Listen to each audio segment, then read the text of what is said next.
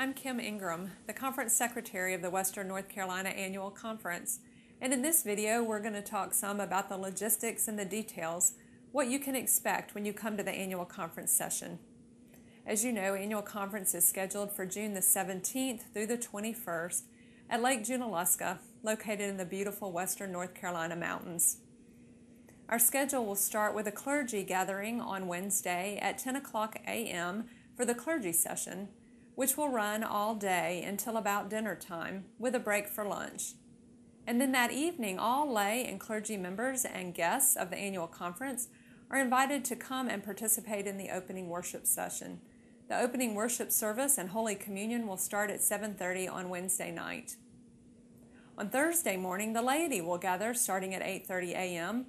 for a laity session which will last for a few hours, when the laity will begin the voting and balloting process for the General Conference nominations. I'll talk more about that in the election video.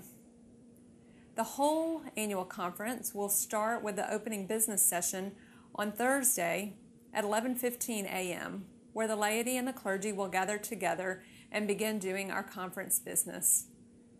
Annual conference will last until the closing worship service, which will start at 10 o'clock on Sunday morning, and we will be finished and adjourned at about noon on that day.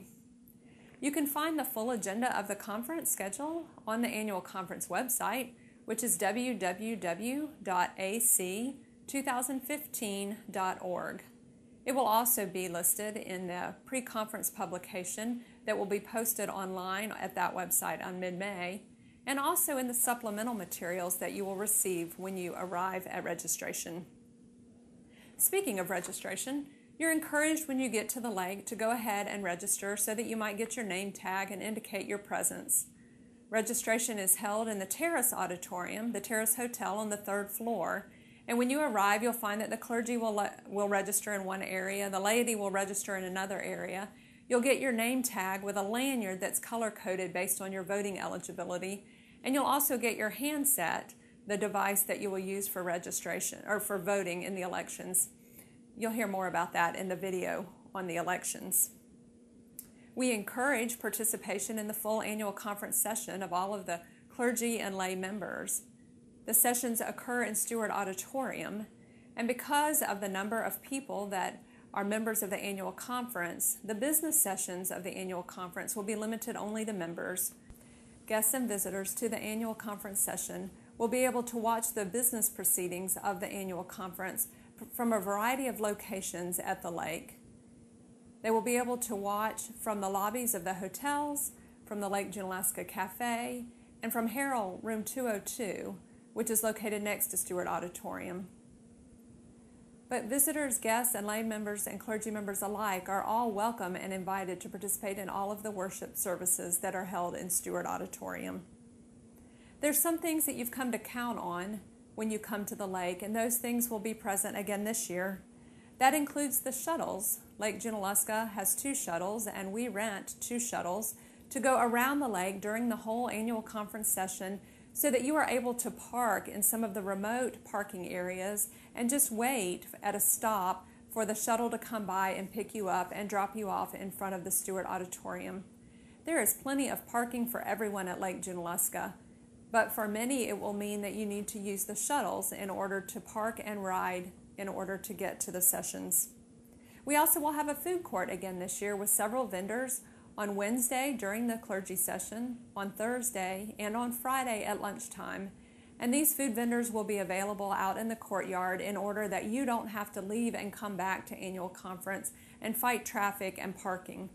So bring some cash with you so that you can get your food right there at the lake, as well as the hotel dining rooms will be open. If you are staying at the lake, registration for housing is available at the Bethea Welcome Center. The first thing at the main entrance when you drive on the lake property on your left is the Bethea Welcome Center, and you are encouraged to stop there if you're staying on the lake property to pick up your keys and other information. One of the aspects of annual conference that we started several years ago and are including again this year are the disciple dialogues that will be held on Thursday afternoon from 4 to 5:30. There will be 5 disciple dialogues offered this year around the theme of evangelism, until the whole world hears. And you're invited in the pre-conference publication to check out what the choices for those are and make a decision about which one of those you might like to attend. We will have some petitions that we consider at annual conference again this year, and you're encouraged to look in the Program and Reports book in order to become familiar with the topics and issues that are being presented and are prepared to vote on those when the time arrives and to participate in the discussion around them. All of the business that you will need, all of the information that you will need to participate in the business sessions at annual conference will be available in the printed booklet that you will receive when you register. So you don't need to print the Program and Reports book, just to access it online and read through it. And then we will hand you a printed copy of the supplement, which will give you the information that you need. There is, once again this year, a focus on fitness at annual conference.